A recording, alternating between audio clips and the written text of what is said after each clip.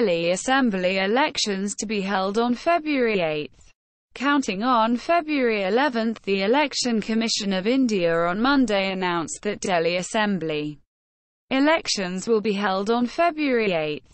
The elections will be held in a single phase for 70 seats. The counting of votes will take place on February 11.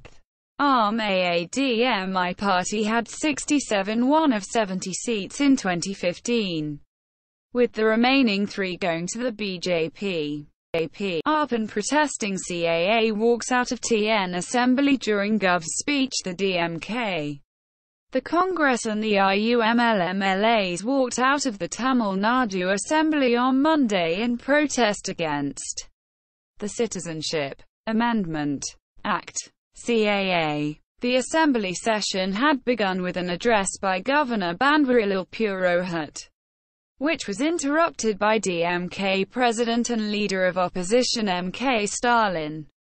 Stalin called for a resolution to be passed against the CAA. Aam Army chief may suffer cardiac arrest. Police denying medical care. Dr. Aam Army Chief Chandrasekhar Azad's physician Harjeet Singh Bharti tweeted that Azad is suffering from a disease which requires bi-weekly phlebotomy from AIIMS. If it's not done, he may suffer a sudden cardiac arrest. The doctor added, "I was told that the police authorities are not allowing him to visit AIIMS," he wrote, requesting the authorities to bring him to AIIMS. SP promises pension for anti-CAA protesters in UP. BJP says SP honors rioters as Aam Aadmi Party on Friday promised pension for anti-citizenship Amendment Act, CAA. Protesters in Uttar Pradesh if voted to power.